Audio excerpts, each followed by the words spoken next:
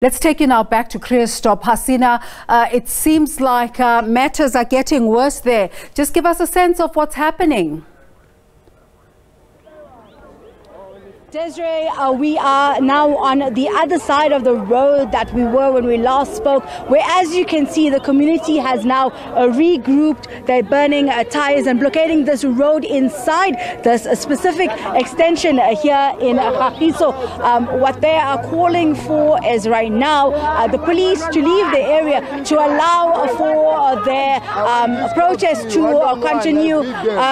What they're hoping for is that they're allowed to continue with their demonstration. The Mogale City communities yesterday had called for a shutdown of the area in response to the illegal mining and illicit trade that has been happening in this area. They've been calling for an end and for those that have been occupying and working in those mines to be removed by police. We know there's been sting operations ongoing, Desiree. We have unconfirmed reports that there is a shootout between police and the Zamas in those abandoned mine dumps. Currently, we're trying to get more information on what exactly is going on in that area as well. There's been sting operations ongoing since last week, Thursday, following that horrific rape of the 8 women in an abandoned mine dump while they were shooting that music video. This has been now a response to this. We've seen police now come onto the ground and search for those who have been,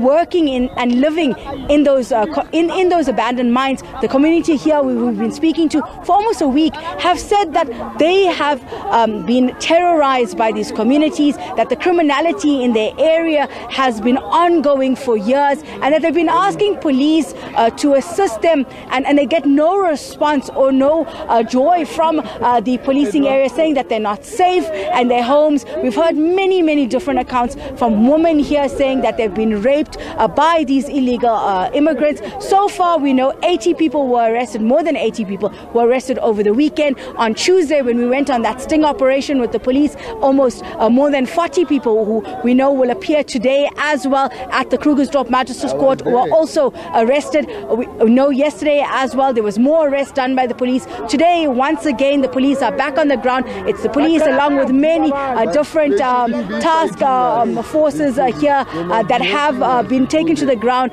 to ensure that those abandoned mines are now rehabilitated and cleaned out of those illegal activities that have been ongoing here in the community. Earlier on, we saw police using rubber bullets and tear gas on this community to disperse the protesting crowd. This has really angered them, and they've really shared their frustration, as you can hear behind me. Many of them saying that they don't want the police here, that they should not be fighting them at this instant.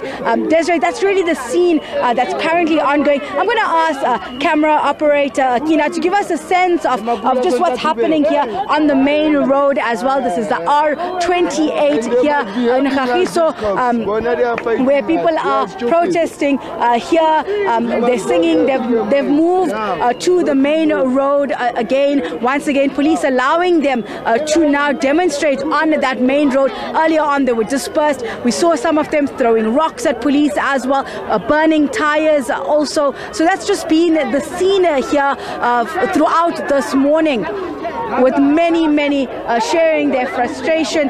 They're now marching back towards the main road, saying that that's where they want to be, and the police should allow them to demonstrate. They wanted a peaceful protest. Earlier on, you heard those community members telling us that all they wanted was to peacefully protest these issues. We've seen much headlines and much attention given to this situation, and the community in Kagiso and the West Rand as a whole has said that while that incident last Thursday was really traumatic, they're happy that they've now been heard, and they hope that this could see an end to the illegal mining in the area. That's it for me. Back to you in studio, Desiree.